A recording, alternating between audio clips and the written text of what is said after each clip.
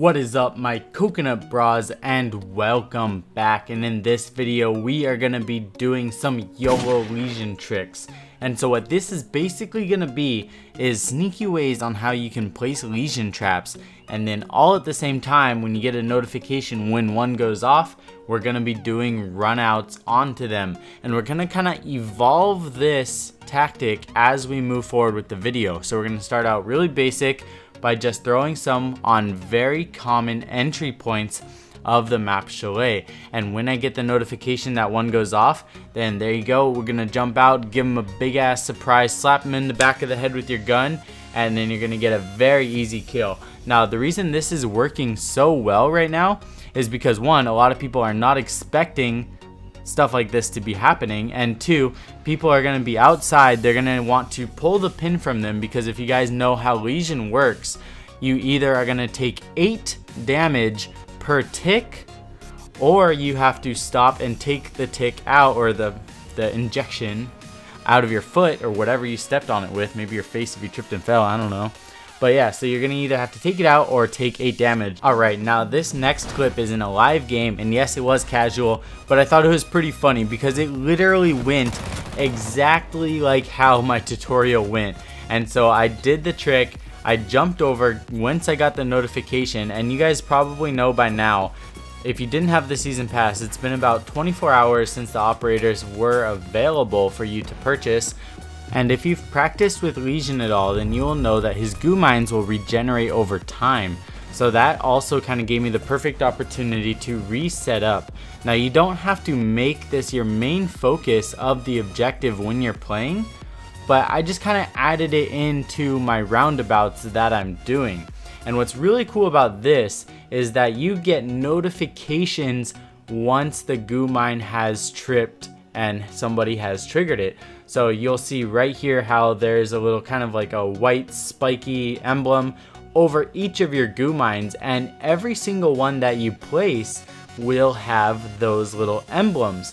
Now once somebody triggers those, I'm sure you guys know this, but I'm just covering this for anybody that may be new to it, so I apologize if you know this already, but I just want to make sure everybody has a really good understanding of how it works. Once it's triggered, that emblem actually disappears. So by doing that, you can actually take notice of which ones have been triggered, and then you can go and hunt down your enemy. So Lesion is a very good operator in my opinion. If you guys played with him at all, let me know what you guys think of him. I've heard a lot of mixed reactions. I've heard a lot of people that think he's really overpowered, and I've also heard the opinion that he needs a buff maybe even. But I think that his gadget is very useful. He's kind of like smoke, where the longer you're able to stay alive with Lesion, then the more powerful he becomes.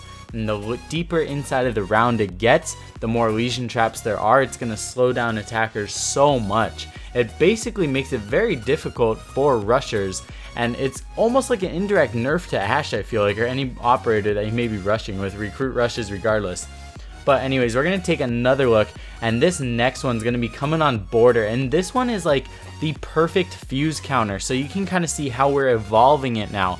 We started underneath of the door, and then the next one on Oregon was on the windowsill, and so we're taking that windowsill tactic to a whole nother level, and we're going to place them on some very popular fuse windows.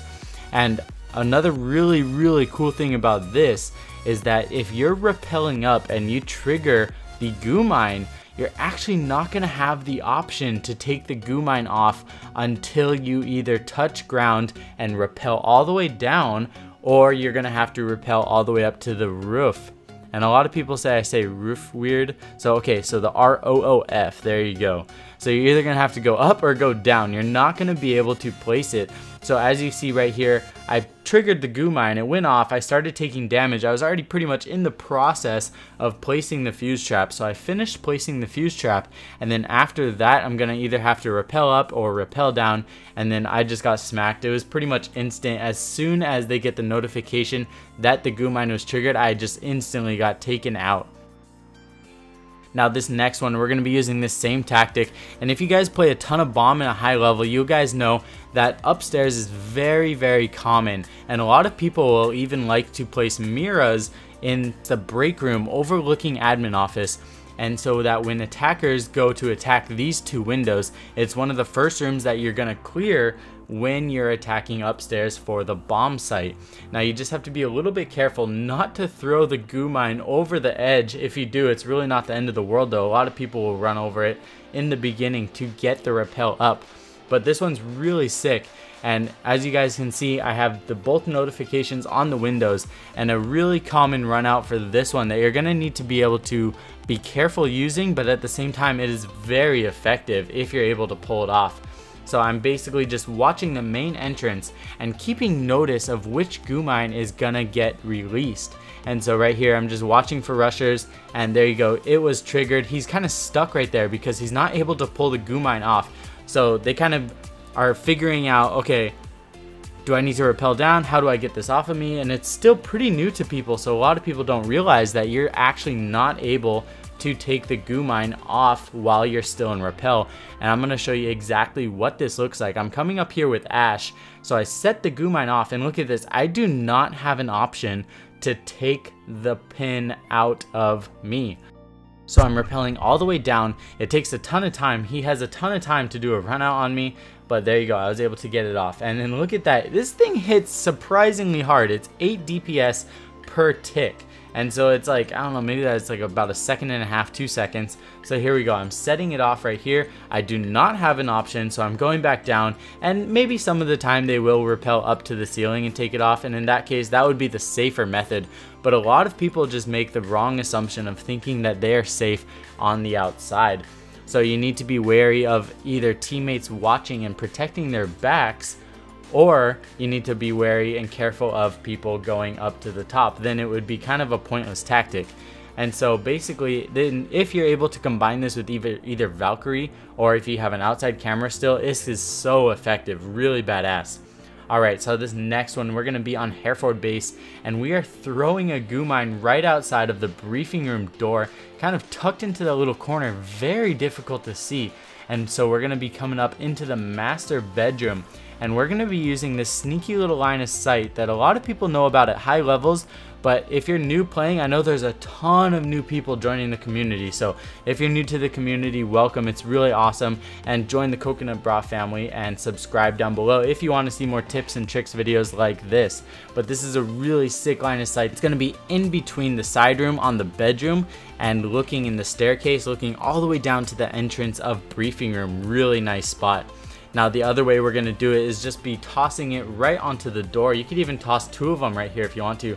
As soon as you get a notification that it is taken out, you can either break down the door, or if you know it's clear, like how I did right here, then you can just wait right there for it to go off, especially if it's like a 3v1 or something. This is an absolute death trap. No way that the attacker should be able to get past this point.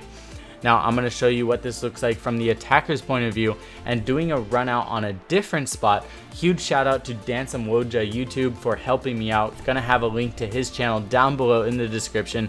Really badass player. As you see, I run up, I'm going for a rush, melee the door, set off the goo trap, and he's actually going to be doing a jump out from the first floor window that's overlooking the other reinforced wall. Now this one's really fast. If you know that there's only 1 or 2 enemies left, then that's going to be a great tactic.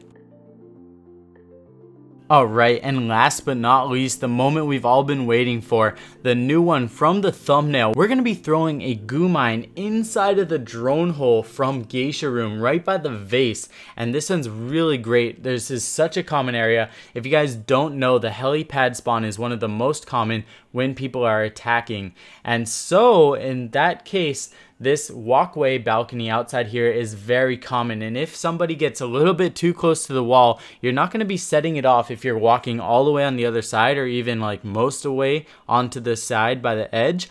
But if they step within about a foot of the wall, you're going to actually set this goo mine off from the drone hole. It's so sneaky. Now I absolutely love this one. I just get completely set off the goo mine. I'm like, wait, what the heck? That's gonna totally throw people off. So excited. And of course, there's so many other spots. If you guys want to see a part 2 to this, please let me know. If you like this video and you want to see more, be sure to subscribe down below. I love you guys all. See you guys all very soon in the next video. Peace.